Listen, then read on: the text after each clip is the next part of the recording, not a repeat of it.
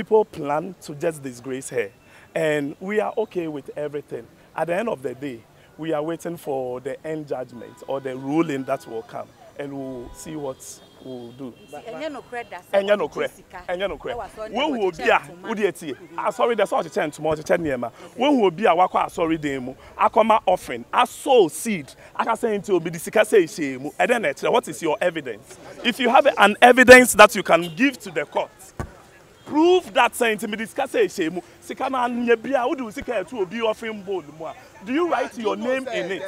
Hey, please. Hey. If I'm talking, you don't talk rubbish. Do you hear me? Am I talking to you? I said if I'm talking, you don't talk rubbish. Look at you. Nonsense. What do you have? You don't have anything. What do you have? Do you even have 5 million? So keep quiet. When I'm talking, you don't talk. Okay. Right. Nonsense. Me, this I said. So what I say, nebi so only ebesum. What I say so no ebesum a. So obi anko kotro ni tin. Na obi akwakoye de akwa mutin. Na Sunday mo ba ya ma membership card. So what I say, but say obe membership card mo ba kotro odin wi a. Yen ho no esan say ye boa obi a nti no. Ya ma konya say wo a opeso ko hu eye mama no otimi koye de ekokohu no. Na o problem akoka o problem aye de a kire no. Na ya kire o problem so aye de ato. So what I say, because all about cancer for no, near here on the Sicana Opedia, you do money a day, near Bow, Sunny TV, so Ayεka. I know, dear, the Rubai, of course, is a Benya, but as some Bakwa, Ababeto, I did and some I share video now, who I near me Bisa, we Nansono, what you must say, a idea, a do time and mamma, a Sicano, or Casamundum cameras, no, Ayano. Ayano, ye num cameras. Say, Obio Ba home, say.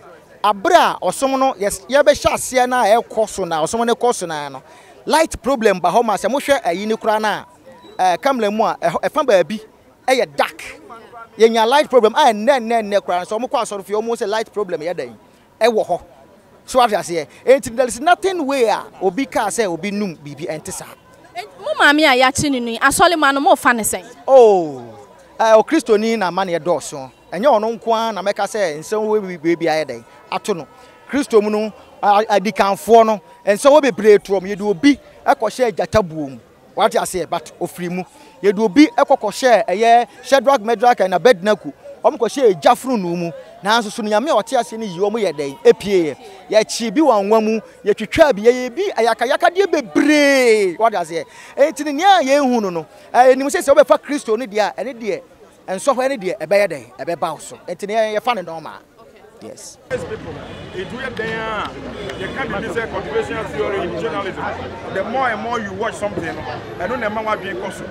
And when you know such as a blame for it's about time the government also stood up, send a on it and share from the government. Say, never be a cost for TV show. And Leon Crawford, and Joe Musica, and my Crawford.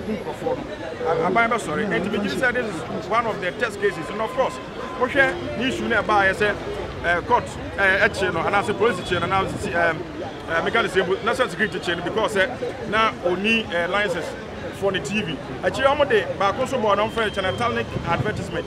And also so movie. I don't know how much the fine at time 100,000 sorry 10,000 Ghana cedis. And after someone or renew the license final 25,000 Ghana cedis. I mean, you know, 35,000 Ghana cedis. It's new in Nigeria, say. Steps about but Mrano almost say share charlatanic advertisement in our Mrano. Almost says penalties and the media says increasing by say public move to the parliament. Yet show me back parliament now parliament inside the atoms okay.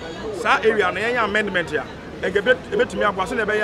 Obi sorry could be a TV, my 2 TV, I'm sorry, and I conform for Scabagisca, now for Bibra and Paran Bibria. Now on the sea workers way, and Parana can say, almost a TV, no more castle, busy on fire in the Pambra or whatever. Say, if you go by data session, thank you, Papa, then the other say, Sabanya will be. And of course, I remember I'm very happy, not because we'll be watching them there. No, say, a banner as a person might do, I am not happy. But a banner as a career, I cram as journalist there, I'm much happy, and even happier than yesterday and so many years ago, because of the decision of the court. We argument between lawyer for Agradaa and the prosecution. I would say now generate a bit of heat. But you know, the court is also because of interference. And but okay, prosecutor and lawyer no, they pleaded for 2 weeks. Sanka young farmer no find more investigation near the other Monday. And by Monday, we bet me approve be outside. Ebema ya money bill. And no, you know, court in themselves said they had lawyer no so before from bet me the aba. So yeah, pen now can't happen no more. Judge and can't happen now. Prosecution to raise yes, watching Friday, Saturday, and Sunday to so as a holiday asset because I said on your working days. Or you think I always send it and I court on Monday. If it goes in Monday, there be a do her and never in a court. Of course, a bus of money baila, send a bail on bet me at transfer the 7. Court to young seven. Your kind, you know what you be. Mepacho would interview. Mike 2.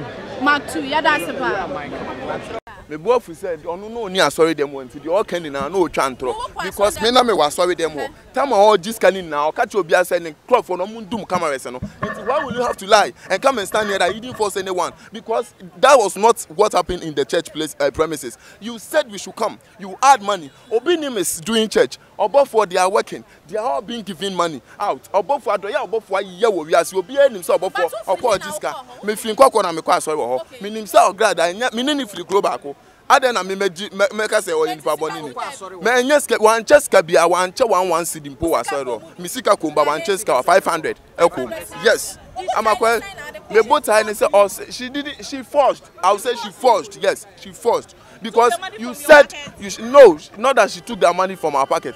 Because how she did the thing was not the right point. Because you said you share money to everyone, but you didn't say we should bring money for money. You get to a point you are taking 1,000, 2,000, 500, 600 and stuff to give out money.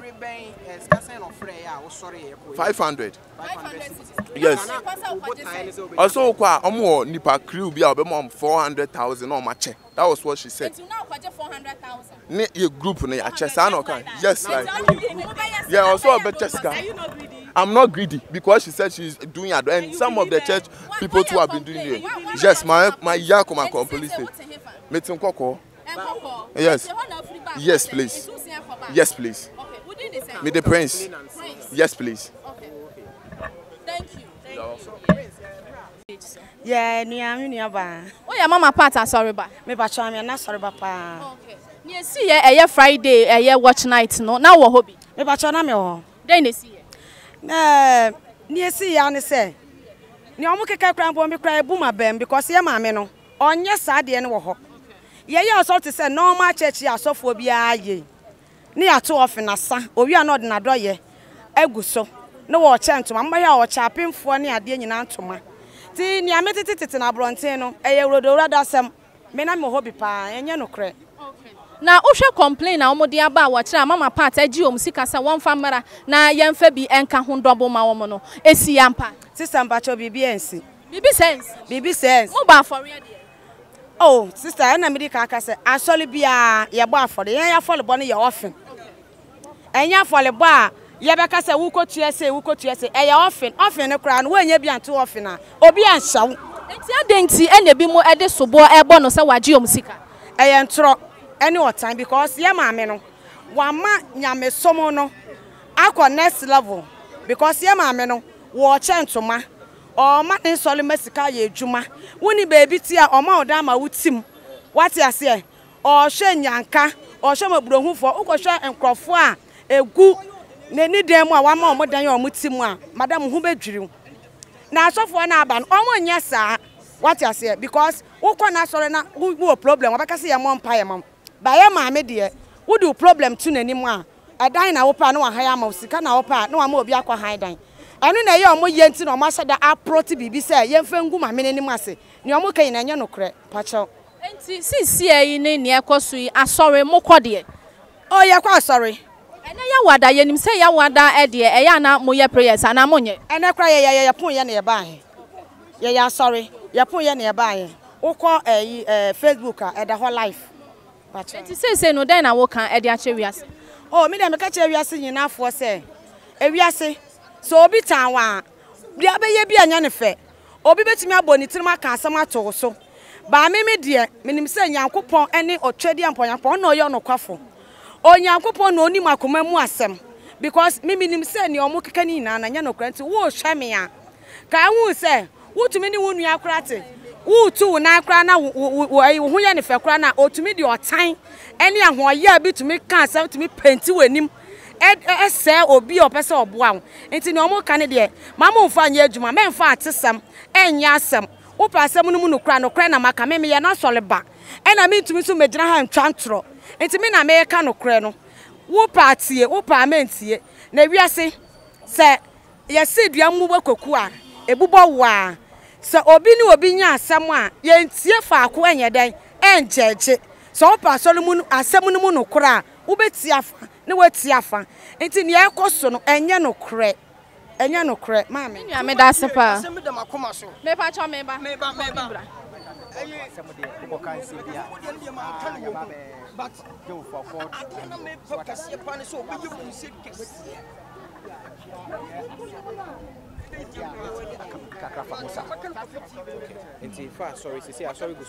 Asori gusu ekoso de nene pa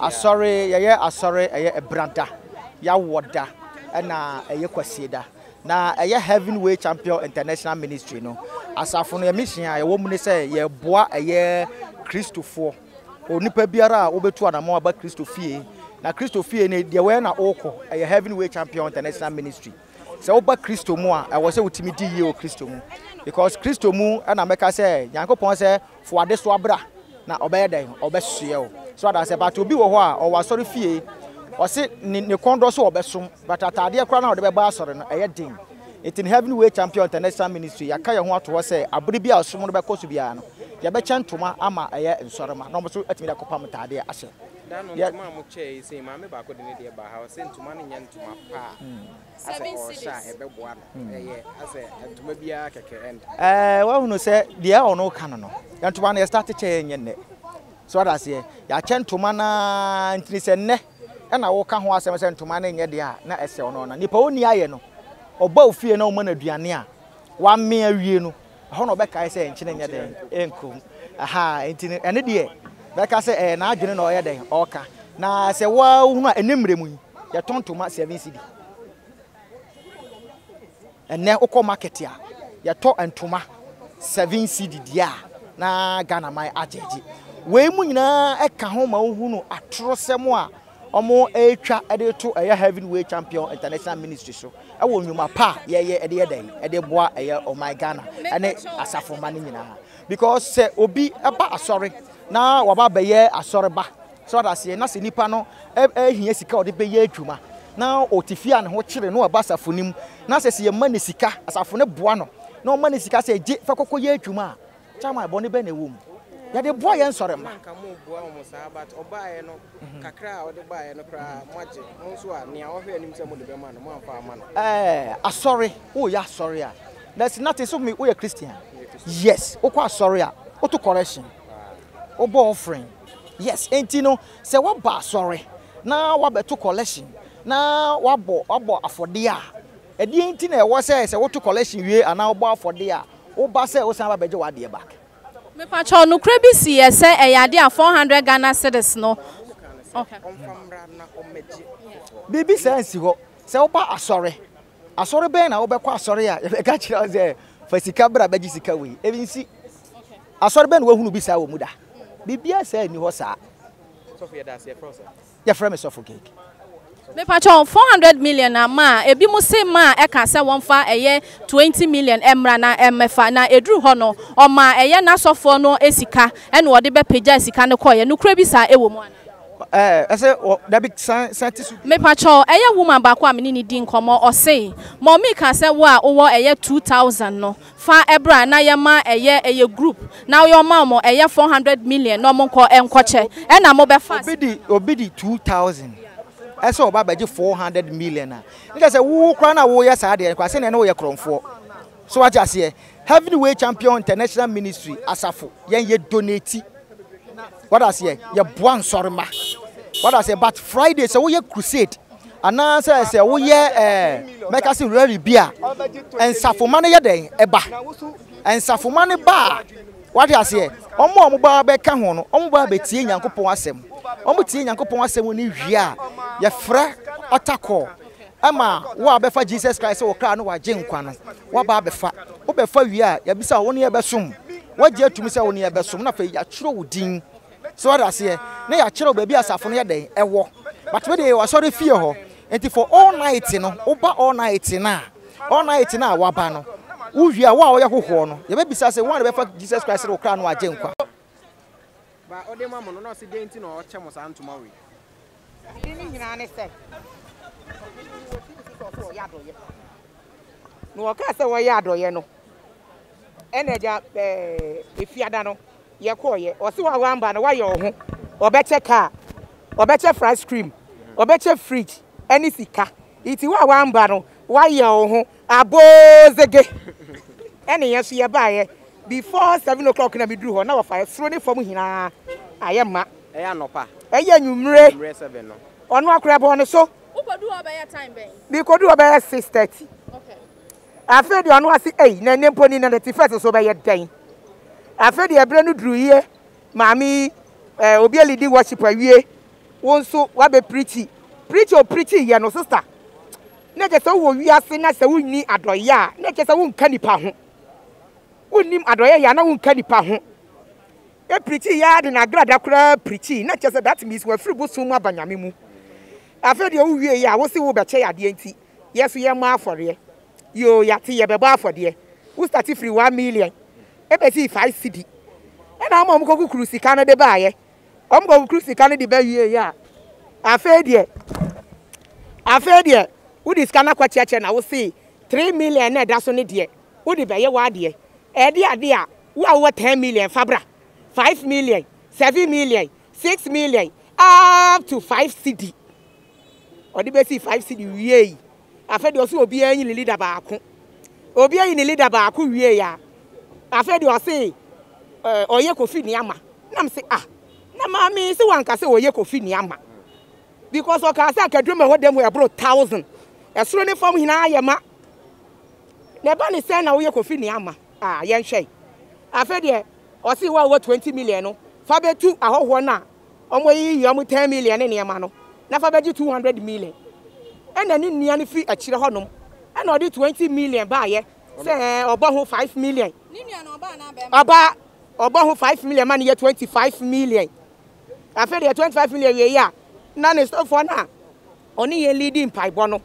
onu so abeje enketwa anu de mienu no so age 50 million so for no nim ni din me nim ni din afi na oba no so no so to njom no onu so abeje efifi de no 50 million ne je sika 300 million no na so alofo na age ahoho na anya bi na wo free fine e ba ho mi fita krade e ba na sen na den e kwan ben so na onya asante na ma ba ho TV so oye no today's TV ena bla o so oye adoye de despite ni mu hina ya bi empaibo no so ayi the operating wo Angel FM onu so oye bi e ma ye ba na we ba na ye ba ye ne de ye hu so enti we kwan ben so na afa so adu sika ma no ahe na wo me o ka say obo afore itimi afore ndie me nim say me bo ma afore so na me bo nim de etua 20 a me bo ma afore itimi me bo 50 cedis pe e na me bo ye de mo me fa sa 10 million ne ma ne de me ma nkobi but eden na kan wonti e ma oba eden obuta e pa e ma de ba sorry ho ne de say eja me hia mo na wo ko be a lo an yeje enti so obi si oye wadoye a e wo say oba be hwe say ye no kura na me before na me be ba no po no a me hu ye no me ka na bra bi si mami on se san ye ade o ye de na me se bra me hu se wo chentoma na mo me de me nko ho bi da enti we de me ko na makwohwe se eye no kure ana nya no kure entoma no nya bi enu an ekita mi esi enu an ekita mi bi worry service di to ba bi an ekita mi sister oso o cha ma penfo no nko a enti me de po de minim say high target enti bi so bi ko GB say me bi emu hwe ye nya high target na ye odin enye odin po service di to ma bra enti say no ko takra de back ana say wo ba bi ti wa kra ha say me ko back na yes anu ne ye ko pa nkrofo bi chaw ebinum ko pa nkrofo bi chaw say amu ne amu meka na on hye na o ma ebinum lole fe because apofo bi o mu kra ogunsuo force ogunsuo force adenti na wo say basa ye na wo see wo fi takra de mema 10 cedi wo fi around the area 5 cedi adai wo ba court wo fi takra de na ba ye Me fit talk crowd in the buy. But why you complain? I'm a police for. I feel I'm going to complain. Okay. Yeah, that's a moment. That's what I say. Apostle Job Virgin Pastor. Media mean to me my social media, but I'm from number 2 because me no I want to me Kenya mesem. I want to me yenya me adwuma. My WhatsApp number is 0245 983456. 0245 983456. Na ya nan krofo se ade na me tade me number 2 every day bia me preach wo ho. Every day bia me Kenya mesem wo. Me baby a camera so bia na wo sam be Kenya mesem because Bible say yenko wiase afana ko ka asem no. Enchira bode na wono obegiedie no ensanchira ni bedu nachi enti we ya make obi amfa no ma awurade enne me no me ba because of the gospel evangelism tina me ba camera bi onim bedi nkumo be medi Yesu ho danse ebinum say Jesus does not exist, God does not exist, Bible does not exist. Mr. Jesus exists, God exists, Bible exists. Unimade ya me ya say obi tumi ka say Bible ye storybook. So obi ye anroba obi ye nipa bonini a eye Bible quotation ye betumi ya quote amana sachara na ode ne ho ma awurade entime baabi a obehu mi bia no ma mo Yesu din antwe akra me ho ntome enne me botae a me de ba na se me be Kenya me asem me be pagya Yesu din ne mum me tu asofofo wo ye osofo na se mpacho wo de asan na ye nyame adwuma sachara hwe wan kwan yi tutu na mo yi because say no say the discipline aba Ghana no. So one such a now dia po ebanyam yadwuma IGP dampare obechew tiemie wo yon sofo na wo yansan na one fa ho ma awurade na one such a IGP dampare obechew nene migina court premises e di ntia me ba no enam se court ayi abamu na yem finalize yenti no menka bibia mfa enadwumadie no me de na de me ba se me be evangelism me ban se me be Kenya me asem me. The reason I want to say, me di Yesu ho dance. I am a soul winner. E mo bi ntina social media and can't tell say Bible bi any baby ya. Me kan kro bi dia kyerɛw. Abri bia no me koye evangelism ba. Me koye kuna fonche me kon yuse ni nyankanche. On se nyankopɔn ma me tumi. On se me bo Yesu din a ensu oto na nyankopɔn ma nate. Ba bu on so me bo Yesu din ensu no epese ye no kura ye kasa na aye nyankopɔn ma nato ba bu on so no wate enyame tumi enipa dom bebre afa ye so enya omo documents omo de ye adwuma enipa dom bebre ma fa ye so enya nsankyere nyina enyame dwuma me ye no kurem enti na me ka kyerɛ asofo nyina sɛ munye nyame dwuma no kurem enura sei obi diska bi ba sɛ me nkoto fufu pounding machine ema disable bi a oye blind me to command or the 2000 plus na ba yo makoto akoma no e wo mi Facebook Job mission entry wo betumi akohwe bi ana Virgin Pastor entry into yo sofo a wo de sika bi ebeba wo botom no de nya wo de ano fa ko ba bi ese wo de ko de ya wo de ana nsa na akɔ wo botom mumienya pobo mumienya azan osofo bi a wo tie me osofo bi a wo wiase a wo de azan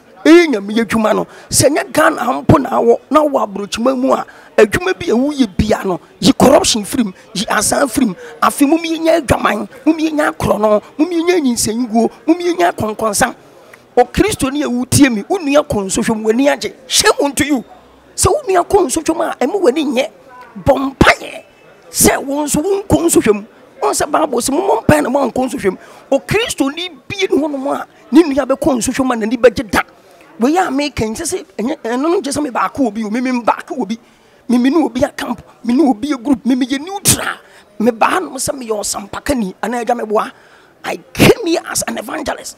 Me bedi Yesu ho dance di ntina wa enne camera bi onim bedi nkomo bia no me bedi Yesu ho dance enti obi ansa kyera obi ahwe na brabo yie na onyame ba ya nya graba me WhatsApp number ankrofo baswa omunya dance ye no 0245 983456 2 ma GH yankopon hyira mo se me ba ye no mama yakonya se ye nka onyame asem emani pan sakyera obi wutim bia sakyera me se wo ya anroba sakyera wo ye kokendila sakyera wo ye odwamanfo sakyera wo ye azan sakyera wo ye konkonsani sakyera wo ji obi kunu sakyera wo do obi kunu nkyɛn sakyera wo do obi yiri nkyɛn sakyera boni bi ewudi sakyera biko enche na Yesu Kristo eba enche na onyame kuta na katua na odi bro bia se do obi anwumate me bo IGP so aba so wa ma discipline aba Ghana ana me boa IGP ama discipline abagana IGP obi o ye neutral he sansam no eba na se wo chewa obechewo tina me se wo ye osofo a na wo ya ansa sachara wan sachara IGP dampare obechewo onyame onhiro bia onyame nka obi an onyame anim onyame nto bia so me bompa ya matuma GH mahwefo me mompa ya mo da ene virgin pastor bra mabahi me bompa ya se obi a wo hia twuma onyame ma na dwuma obi a wo hia aware nyame ma na aware obi a wo hia sika animonyam adigye asumdue asetena pa de obi e pebiara awrade mfama no onyame wo nhira ye nyina mom yenka amen nemum uni babu akopa bi wo bi nso ye asua Bible say Judah for wa no yesene wona wo Thessalonica no da wo yi wo yempefe na wo gye asem no na wo hwetwere sem nim se de Ayεka no eye no kre enti ebra me kanyam sem kire we fanyame asem bobra eye read Matthew chapter 24 verse 3 to 24 na fa Psalm 90 verse 10 ka ho wo se yemfiri nhia na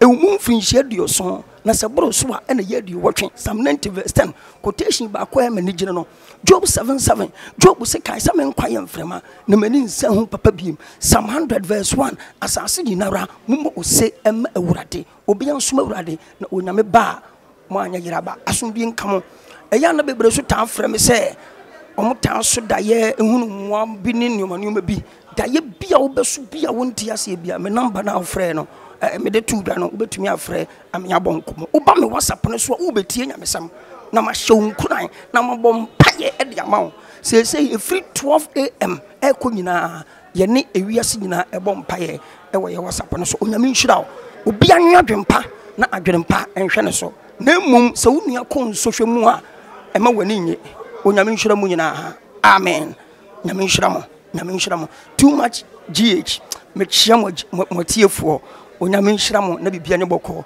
too much GH nyesa awrade nyankopon ma mo TV no meye kese awrade ma mo TV no emfa wiase ehoni station papa obi an subscribe na obi an hwe amen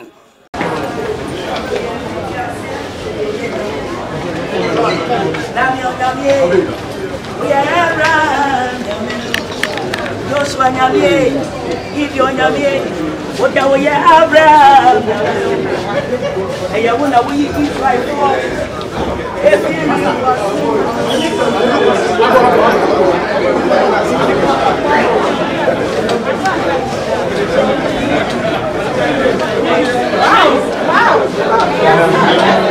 na sorry mano abegu ha no mu bebre e mo ba yankasa ne ka amanya asem ketoa na omani so ade hu nyina ne sanka wo maame ene ye bema ne bill na eyade a watimi ane omo akofie nanso ankwaba ne sa na ade ba kwa ye hu ye ne se mama part ba ye ne yade a wafa ne hu yiye papa ene ni shezi eda so ena ni makeup nso da so kama na wokọ nyina no enwum to no de eyade a woto na sorry man so ehugya no na ohunu se yade a enye nkugo kra ena omo edie na ensam a mama part wode ebo no kwadu no sesei fence no na eye nipa nson nanso no yade a prosecutor kiremu a nipa duasa ena omo abaye complain enu nti omo asre ese ye ma omo kwan no wonkoso anfo omo hwehwemu enwu eye aponso se ne ebe ya eye mama part o interfere in eye investigation ti na hu behia ese ebe keep no ewo honomom eno ena eye judge editu mu a yesan edi mama part akotwiremu eye ebiemu enu ti no aha ena mede wo AC ne ebedi akire bia no ye de eba abesomo edi ameje so a